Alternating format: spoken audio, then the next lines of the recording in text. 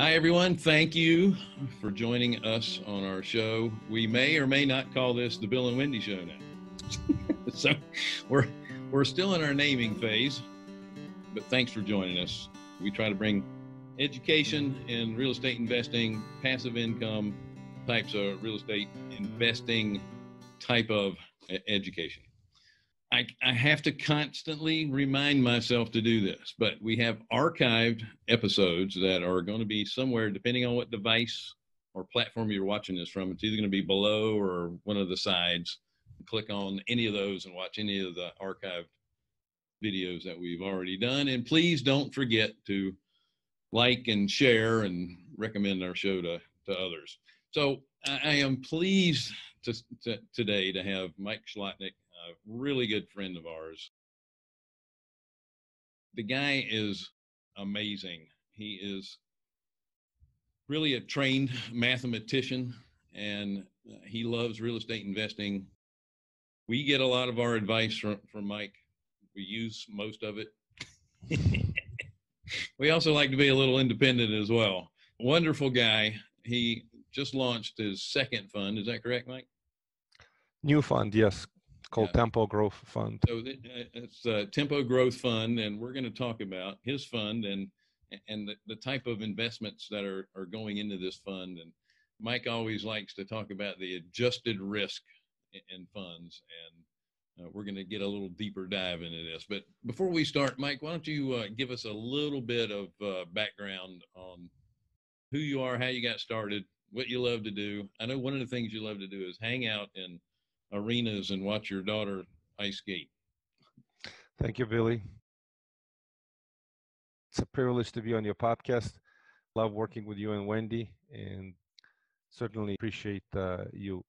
Originally, I come from Russia with love, like in the movie, but I came from what used to be the former Soviet Union. I ran away from communists and socialists, and happy to be a U.S. citizen and big supporter of this country and love this country. This is my country. This was 89 when I came over. I had a career and I have an education as a mathematician. I had a career in software development, went pretty high up. Then I was just sick and tired of it. I was very successful, and my passion has always been real estate. I've been investing in real estate since 2000, and I went real estate full-time 2009. Running the first fund, so we've had fund management since 2009 until now. We launched our newest Tempo Growth Fund. Our flagship fund today is Tempo Opportunity Fund. Certainly love the space. This is my passion. As they say, find three things you like, things you're good at, and the things that make you money. That's sort of the golden middle. So that's what I do.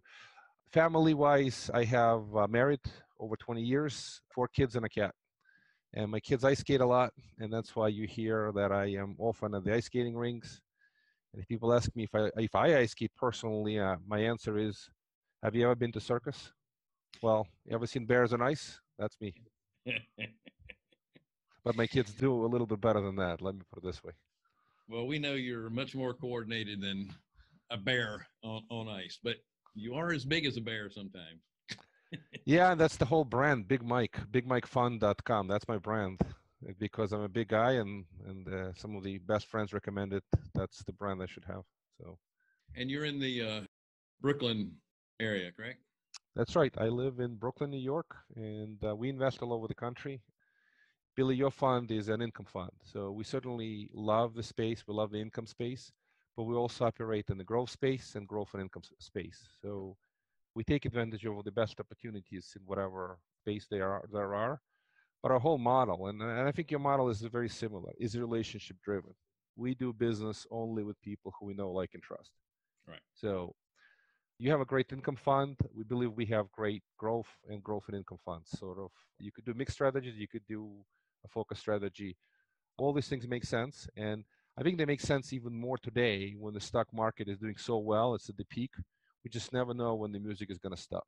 And when it stops, it can stop pretty hard. So I'm not advocating the collapse of a stock market, but it's been so overperforming, overpriced, it needs to revert to the mean.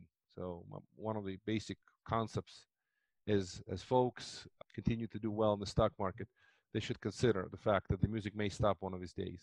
Sure. And those who enter now can not enjoy the ride for the next 10 years. So that's. Well, I mean, you know the old saying, you know, you're supposed to buy low and sell high, but most of the time people are, you know, buying high and selling low because they're afraid of missing out on something, and they always buy at the peak of the market. That's the usual The conversation. professionals do it the right way, but the general public tends to be the whipping boy, as it were. They get in because they finally hear that it's going so great. I think I mentioned this in a previous episode that stocks are the only thing that when the only product that when it goes on sale, people run screaming out of the stores instead of buying them up. That's right, because people don't think genuine value investing. Most people are momentum investors. If things are going up, that's when they come in and buy. And when they've really gone up, then they feel, hey, this thing will continue running. They don't realize that they're overpaying so much more for the assets that they are acquiring. And stocks are assets in essence. So Sure. the primary issue with stock market is, well, the primary benefit is very liquid. It's one of the things that why people love stock market. You could click a button and it's easy. The primary concern is lack of predictability. It's been running really well, but the assets are overpriced. People are paying way too much. And I don't want to sort of us to focus on this discussion, but it's certainly a consideration for people who think it's been going great. That this is the time to be very, very mindful. This is the time to be cautious. And a black swan event could trigger quick and sudden correction. As we see some volatility related to the coronavirus can, in fact, trigger, could be a black swan event. So everything is good until it's not. And that's the key point here. So yeah, and it tends to be, even though there's people are looking at the fundamentals, it tends to be emotion driven. Whereas the reason we love the real estate space, one of them is it's really a hedge against itself. You have the opportunity to buy low and sell high in assets related to real estate. At the same time, if the underlying value now declines, you still have an income component to it. So it's kind of, to me, it's kind of like a stock that pays dividends. Sometimes the dividends are higher and the growth is lower. Sometimes the growth is higher and the dividends are a little bit lower. Predictable. That's one word that describes real estate. You have a lot more predictability, especially when you control the price you get in, what you're paying for an asset, and the income you project to get. If you do your underwriting conservatively, you have a lot more predictable outcome versus a very speculative outcome in a stock market. If you catch the right wave, you do very well. If you catch the wrong wave, people don't remember the pain points. People remember the pain points. They just don't want to talk about it. Wipe it from their memory because it's so tragic. So tell me a little bit about the new fund, the Tempo Growth Fund. What kind of assets are you looking at? I know you just launched it and you're looking for investors now. Tell me a little bit about the fund itself. Sure. So we already have a few initial investments in the fund, and we continue to find great opportunities. So this is a growth fund. Contrast to our growth and income fund, it does not have initial distributions. It's a long-term fund. It's got 5 to 7 year horizon. We're raising capital between 12 to 24 months. At that point, we'll close the fund. And we're investing in, I don't know if you follow my methodology with all the investment quadrants, but folks can go on our website and just sort of take a look. So if you imagine 4 quadrants, there's a well-known, Robert Kiyosaki talks about quadrants. My quadrant's a little different. You have quadrant 1, 2, 3, 4.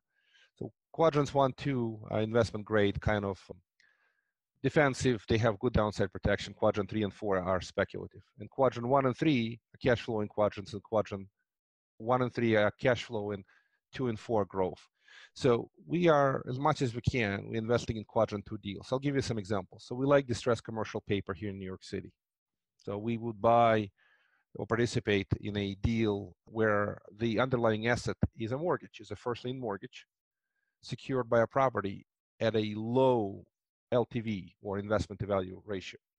So here's an example, and we've already invested $1 million in this particular sector as one of the first investments. So think of it this way. I'll give you an example of a project that we invested in the past and give you a quick life cycle of how it works. So there was an acquisition of an $8 million commercial first lien mortgage secured by 27 newly built contiguous two-family houses in Queens, College Point, Queens, New York. That portfolio was easily worth 22 million if you close your eyes and you discount it heavily, because these houses traded $1 million a piece, if not more. So the collateral was very strong, say 20 million, but it's more than that. And the note was only 8 million. When you buy that, you are at 40% loan to value ratio. It's extremely low risk, very strong downside protection.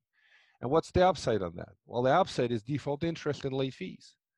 So as a lender, you do a lot of lending. You don't want the paper to default. You're happy to collect interest rate. But what do you normally collect on performing paper?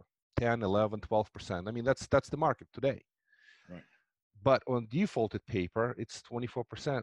Very, very typical here in New York. Generally between 18 and 24%, more typically 24%. That particular deal had 24% default interest rate, and they had 6% late charge.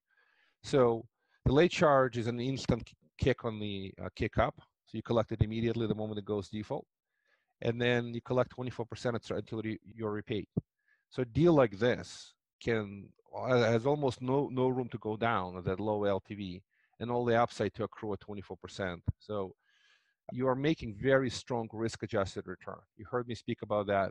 Because of a very low LTV, the loss reserves on that kind of deal need to be low. Generally, when you're in a first lien paper, a conservative LTV, your loss reserves less than 1%, or 1%, say. So if you're accumulating 24 and you put 1% in loss reserves, you're now at 23, maybe even 22 if you want to be conservative. So this is a very strong investment, but it doesn't have the cash flow until it repays.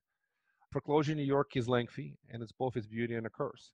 Beauty because you can accumulate a lot of default interest. The curse because it takes a long time. Sure.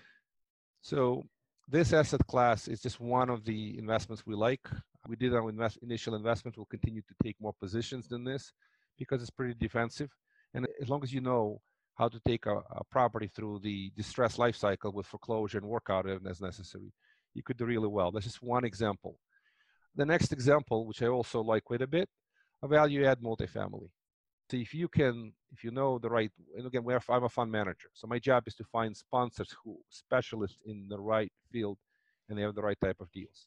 So when we invest with the right sponsor in the right value add, you could get some cash flow or not, depending on what the project is doing. If it's doing a lot of renovations from start, first and second year could be pretty low on the cash flow. But you're building a lot of improvements to the property, increasing rents and increasing value. So we like those type of assets, and generally these two will fall into quadrant 2 in my methodology. We do some quadrant 4 deals, which are development or redevelopment deals. For example, an old Macy's could get redeveloped into a self-storage facility. So that's a classic quadrant 4 deal because it's development or redevelopment. It's more speculative in nature. But the highest and best use of that asset is no longer a shopping, a big box retailer like Macy's, but a self-storage facility. So those are a little bit of examples of what we invest in. Yeah, and there's a lot of redevelopment going on around the country, given some of the big box stores really never, they weren't able to turn on a dime. It's like trying to turn a cruise ship quickly, and some of them were over leveraged. Some of them just never changed their models to keep up with the different demographics on how people are shopping. And those properties are still valuable properties. They just have to be redeveloped into something that people are wanting. And yeah, you can make some really good money figuring out what the public is after, because you're able to buy those properties for really pennies on the dollar. Right? That's right. That's exactly right. At times, some of these old malls are being bought for the price of the land because they are located well in the city. This land per acre, that's the whole price. You're getting the buildings for free per se. That's why redevelopment projects look attractive, that you don't have to build a building. You just have to build internal partitions and change the layout. But the structure itself is a pretty solid structure. So we absolutely like those projects in the right location with the right sponsors, with the right financial dynamics, the right financials. They make a ton of sense, and that's another part of what the fund invests in. So we're pretty opportunistic into anything industrial office, commercial, long as it's the right sponsor, the right project, and we see strong value at, we certainly, always look at downside protection. Does the Sure. project have downside protection? What is it? And always compute risk-adjusted return. That's the bottom line. I mean, that methodology is critical when folks invest in these projects. They have to think about realistic return, and that is the risk-adjusted return is the realistic return. I failed to mention this at the beginning. This is for educational purposes only, by the way. You need to read your PPM or prospectus before you get into any investment. There are risks involved in any investment. We all know that. And your mileage may vary. What we're trying to do here on this show is just show you all the different opportunities that are around there. And we're not trying to sell any securities or any funds in general. We're just educating you on what's out there. Okay. So that said, how geographically diversified are you thinking you're going to be in this fund? Are you looking most areas of the country, or just where are they going to be in, the mid markets or the large markets, or just wherever you can find the opportunities? So it's a great question. Generally mid market. We are a small fund, and the opportunities we're participating in, generally speaking, raise capital anywhere from a few $1 million to 20, 30. I've seen a few, larger ones, but it's a mid-market. It's considered to be actually the lower part of the mid-market. Mid-market goes to up to 100 million, approximately. So it's certainly mid-market, lower part of the mid-market. The reason this market is a land of opportunities is the big boys don't play here. The big boys are generally playing in the high end of the mid-market and institutional assets.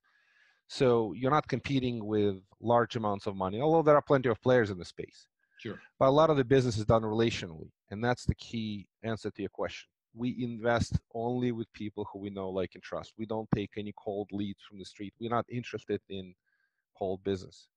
We have a strong network of existing movers and shakers, sponsors. We obviously, you and I go to the CG mastermind, but our network expands well beyond the CG. So we're looking for the deals with very experienced sponsors and operators who know what they're doing. They're specialists in their space. So we have connections, again, people who do multifamily in Midwest. That's all they do. That's the value add. Midwest, that's their specialty. People who do, as I mentioned, distressed commercial debt in New York City. We have folks who do stuff in the South. We have strong connections to the, again, shopping.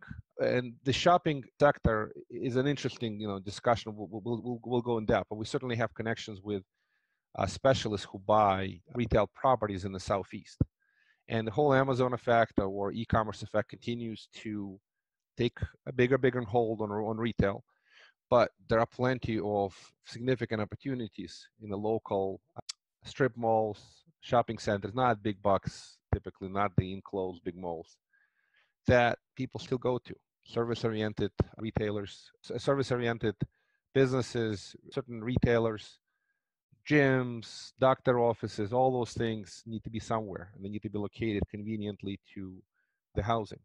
So these type of assets, we have specialists in that area too. Some of these projects, pretty interesting projects too. So it's really no specific geographic focus. We will go pretty much anywhere around the country. It's only US.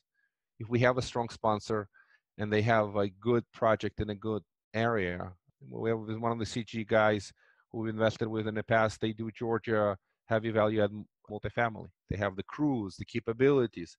They're looking for deals in those areas because they want to be able to move the crews around and be able to execute these projects. Sure. So those are the considerations, where the footprint is and how good they are. And if they know what they're doing, if they're able to solve all these value add problems or challenges and execute on that plan, that's the key to the success. It's not where in the country, it's who's doing it. Can they get through the project? Can they get through the plan in reasonable time and within the cost and the budget? Excellent. So I'm talking with Mike Schlotnick, and I want to make sure I give you his information too. It's bigmikefund.com. And then Mike also does a podcast, Big Mike Fun podcast. And he has a lot of great guests on there as well. More questions about us, you can reach us at carolinahardmoney.com. So the income fund, is it a closed-end fund or is it going to be an open-ended fund? So it's another great question. So let me finish up on Tampa Growth Fund. Okay, sure. Tampa Growth Fund is a closed-ended fund. So we're going to raise money, as I said, for 24 months, run it for 5 to 7 years, run assets through the life cycle, and then repay folks with the back end return. Most of the return will come in the form of capital gains, some income on the way.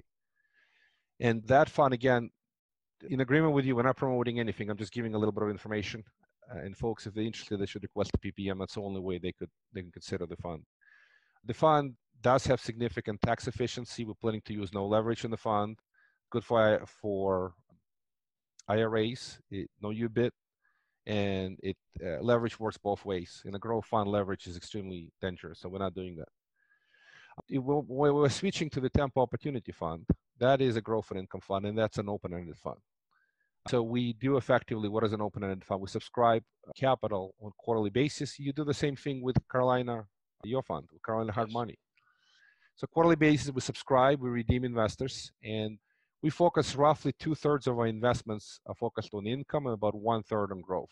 So we mix it up, and the total return is generated roughly from 2/3 of income and 1/3 approximately growth through appreciation capital gains. That's the Tampa Opportunity Fund. Well, with the growth fund, are your investors able to get some of the depreciation passed through along the way?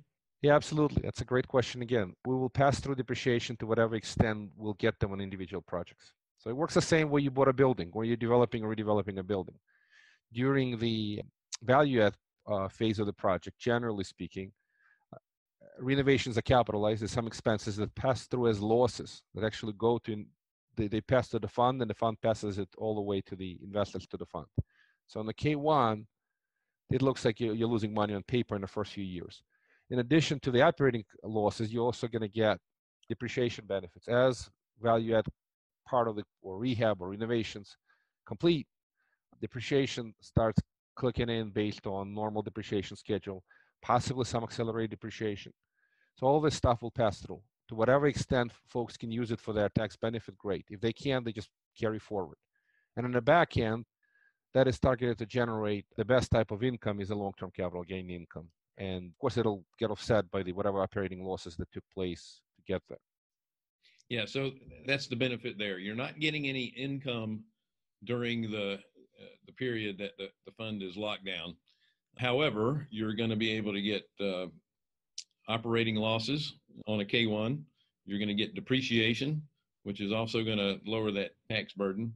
And then you've got the long-term capital gain versus the short-term capital gain at the end when you do get your profit. Now, if you're investing in an IRA, you're not really concerned about the capital gain, but you're not going to be able to take advantage of the losses. That's right. One quick comment on the losses. So generally, these losses will pass through as passive allocation losses. They're called PALs. Mm-hmm. And there's an expression, if you have a whole bunch of PALs, what do you need? You need a lot of pigs. Passive investment gains. So that's the general methodology. Right. You're going to get these passive losses. If you are an active real estate investor, you could deduct them against your active income. But if you are passive, you cannot. You need the pigs. You need the passive investment gains to offset. Otherwise, it's just carry forward passively. Yeah, see, that's why Mike is the mathematician and I'm just the host of the show. But it's still tax advantaged. You just have to be in the right position. And again, this is something that's going to be covered in the PPM, and then as well as your tax advisor would be able to help you with these different options as well. One of the great benefits of investing with an IRA is that it's not being leveraged and it's not a business. You're not operating a business, so there's no UBIT tax that you have to worry about. And like I said, at the end, when you do get your gains, it's you're depending on what your tool is, it's either going to be tax exempt or tax deferred. Yeah, it's a great point. We have no leverage in both funds, neither Tampa Opportunity Fund nor Tampa Growth Fund, and we intend to keep it that way. We're allowed for technical leverage, but it's case of emergency only. If we have liquidity crisis and stuff like that, but we're not using it for any practical, not to magnify the return. Right. The issues are with the IRS. They don't want it to magnify the returns or make it look like your $100,000 IRA is now a $200,000 IRA because you used leverage to increase that value. That's right. That's the primary reason of the UBIT. The leverage is what they consider unrelated business, and the income related to the leverage is subject to UBIT, but we don't use it. And the side benefit of this IRA focus is the fact that it makes the fund more conservative. The leverage works both ways. When things are running great, that's great. When the things are running bad, the leverage is going to cause the grief. So we have no plans for leverage, and especially in this market, I would caution folks to be very prudent with leverage. So, well, Mike and I have had this discussion before.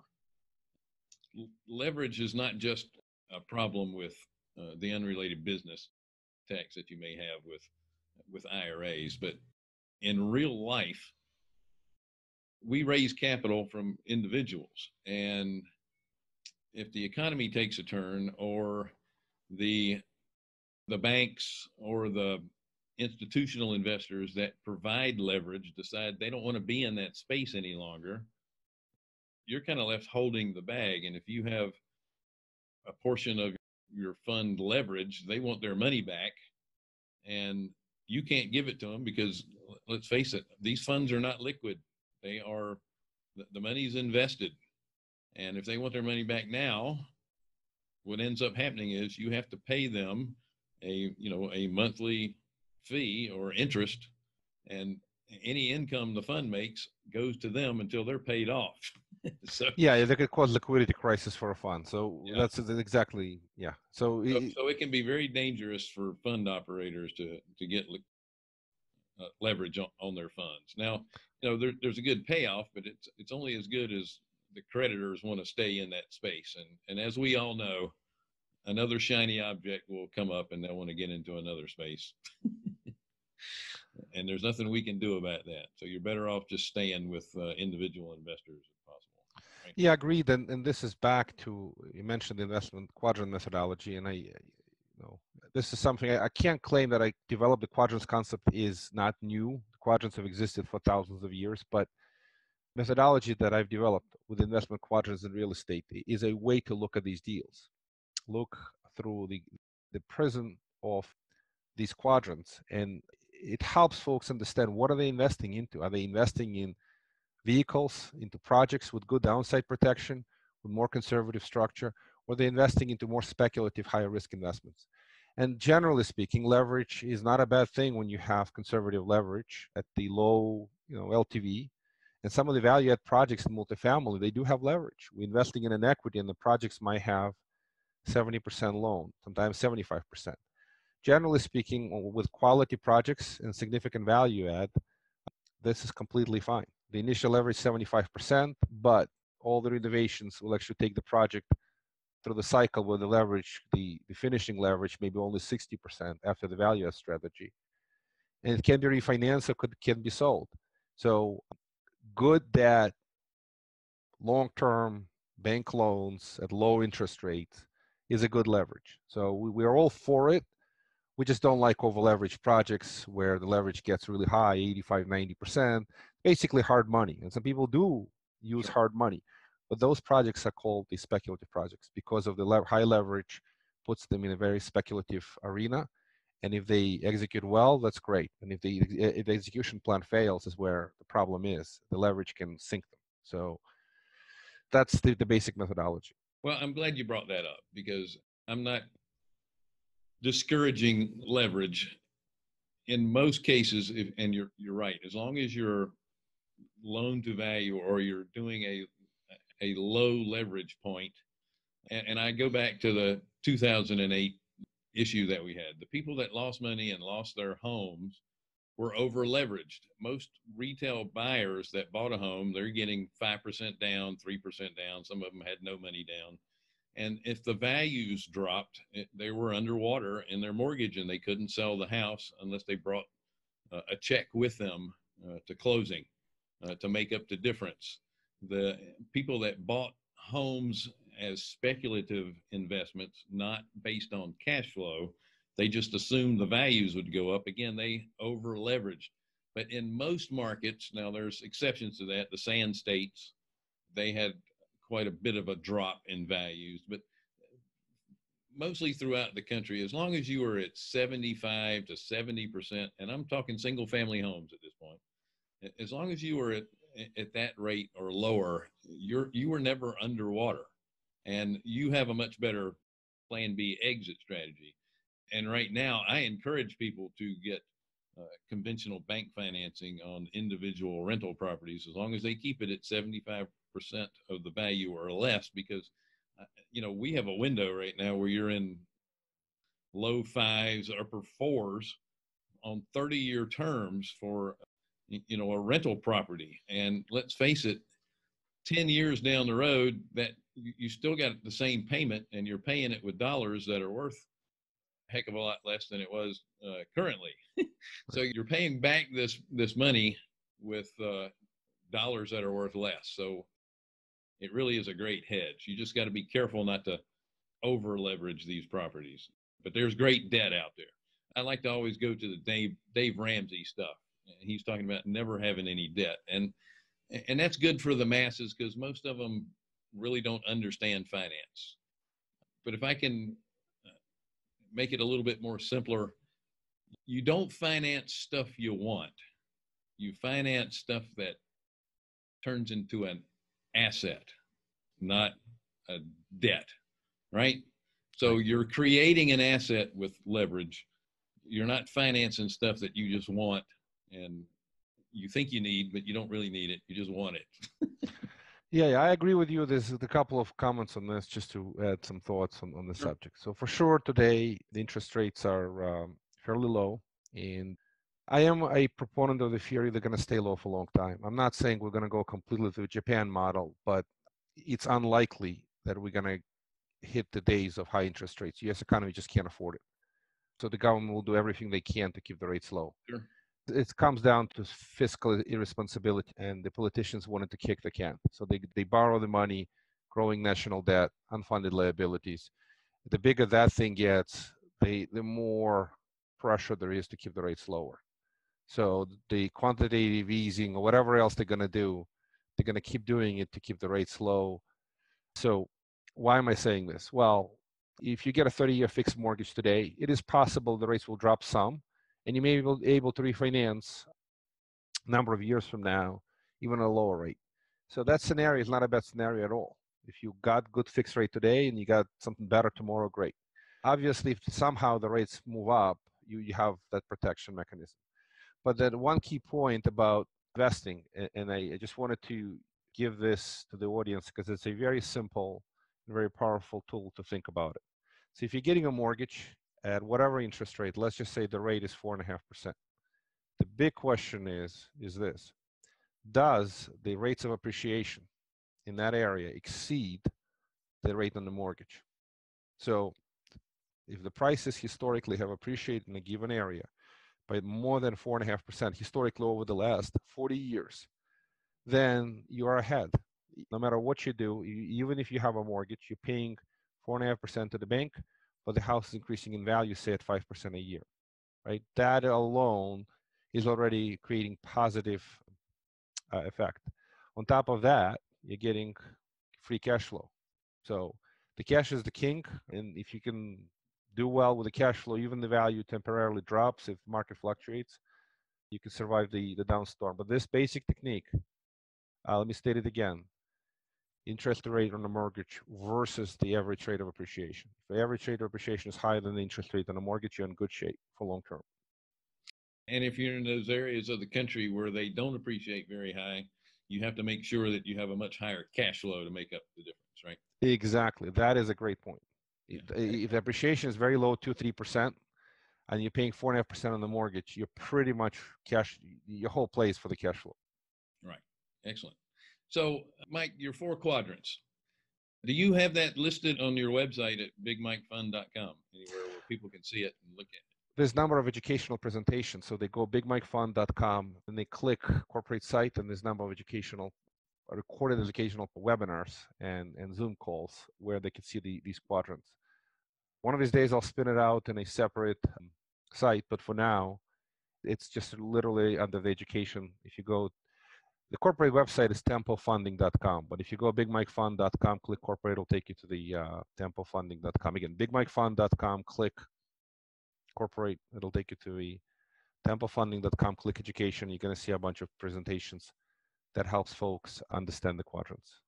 And, you guys have been listening to this show, the knowledge that Mike has. And one of the great things about him is he's always willing to share that with folks. And that's one of the great things about him and the group in general that we hang out with. We're all about giving as much knowledge as possible because, the old saying that high tide lifts all the boats, and we want everyone to be successful that comes in contact with us, and we're happy to give this information out. Sharing is caring. We're trying to, we've done it all life, trying to give and to help folks.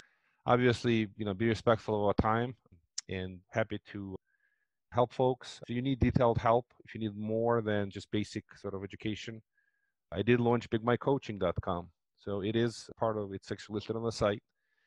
It's focused on looking at your deals, helping folks. If you're looking to do a multifamily deal and you're trying to put together a syndication, or if you're looking to invest into one and you don't know how to evaluate it, which seems to be a pretty serious issue nowadays.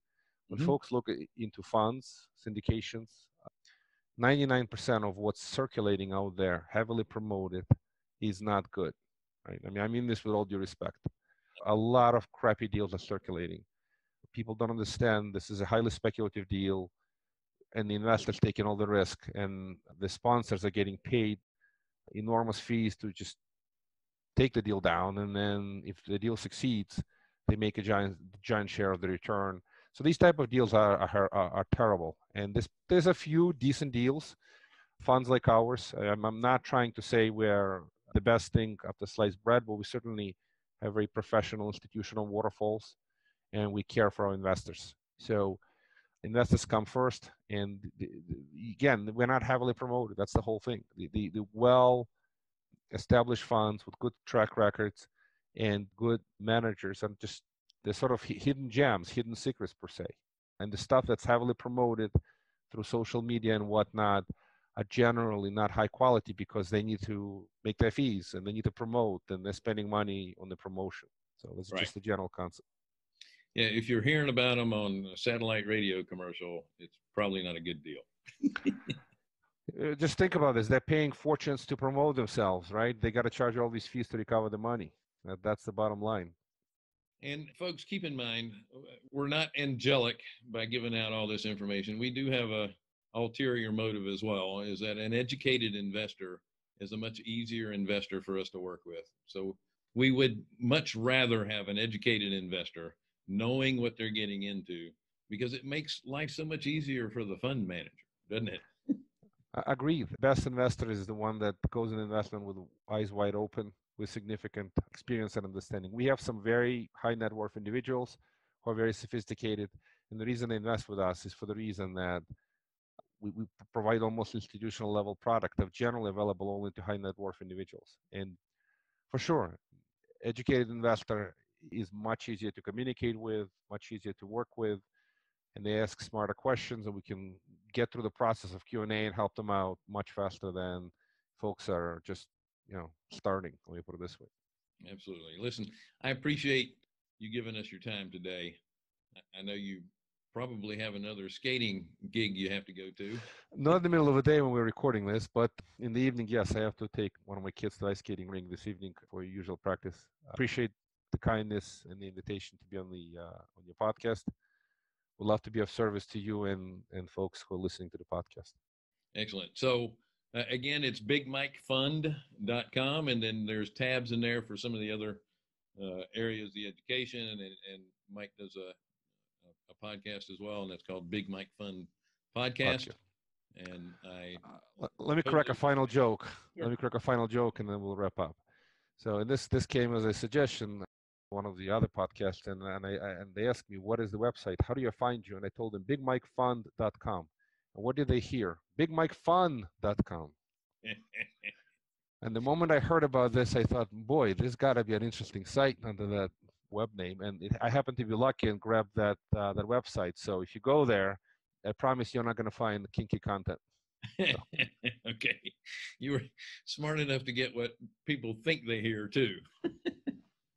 That's pretty funny. Next time we're going to get a picture of the cat while we're yeah, talking. next time. She's somewhere roaming around the house. So.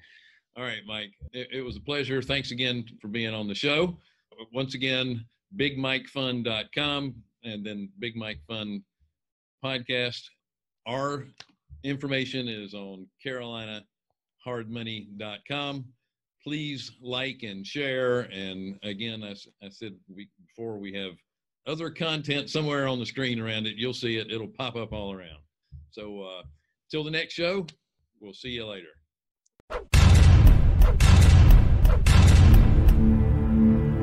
Thank you very much for joining us. Hope you had a good time, got a little knowledge as well. Don't forget to subscribe and like us. And if you like to see some more episodes, go over here, or perhaps up here, or perhaps down here. But there's a place to press to get to the other episode. Enjoy.